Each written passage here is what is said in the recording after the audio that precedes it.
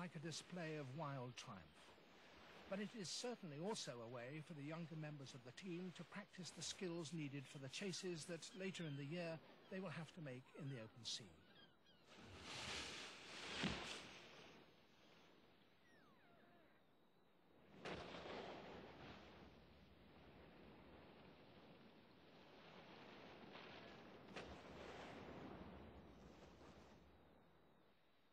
And then, when young and old have shared the catch and eaten their fill, there comes a most unexpected incident.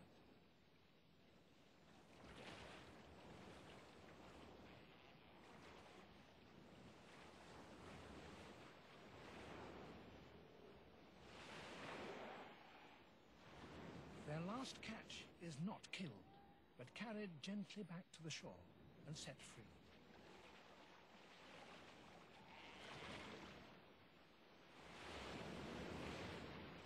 Is this an act of mercy, or is it just part of play behavior?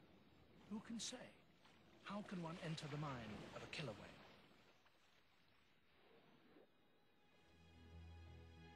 That these whales are highly intelligent is clear from the fact that each community around the world has developed its own vocabulary of sounds and its own skills and traditions. As we watch them, we might think that we can detect signs of anger, pleasure and curiosity in their behavior.